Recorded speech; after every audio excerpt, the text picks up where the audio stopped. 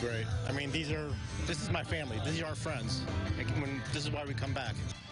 He drove to Champaign before sunrise just for the excitement of an Illini game day.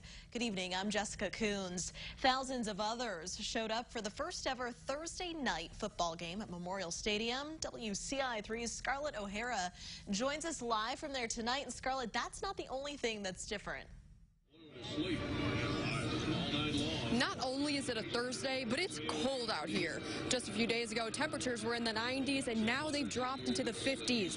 So more and more fans have been bundling up as the day has gone on, but for some, this chilly weather is perfect for game day. It's the first day of fall, and thousands of Illini fans spent it under the first ever Thursday night lights at Memorial Stadium. A fall day at Memorial Stadium, it's the best. The excitement is familiar for alumni and students, but a weeknight football game feels new.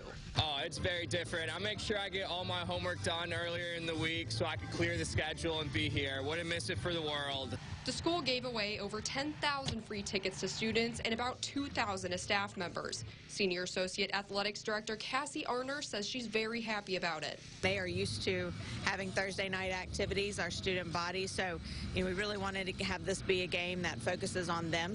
But she was still pleasantly surprised by a very early turnout. Drove into the office at 8 o'clock this morning, and we had tailgaters out at that time. So some people have made a day of it, just like they would on a Saturday, and I appreciate their commitment to it. It's awesome. The energy was here early. U of I alum Jack Liga was one of those early tailgaters. So I leave Chicago at about 3:30, and I get here at 6 so we can get our spot here at tailgate, and then we just party for the whole day. There we go.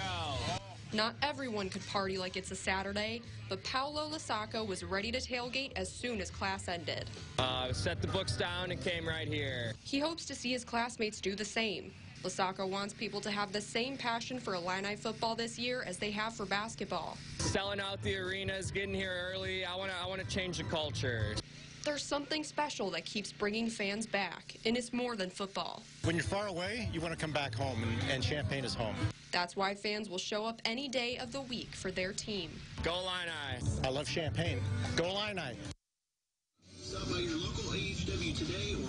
Associate Director of Athletics Kent Brown says game schedules are different every year, and playing on a Thursday means there's fewer games happening on TV for them to compete against. You'll hear more about how this game is going later in the show from our sports team. Reporting live in Champaign, Scarlett O'Hara, WCIA 3, your local news leader. All right, Scarlett, thank you.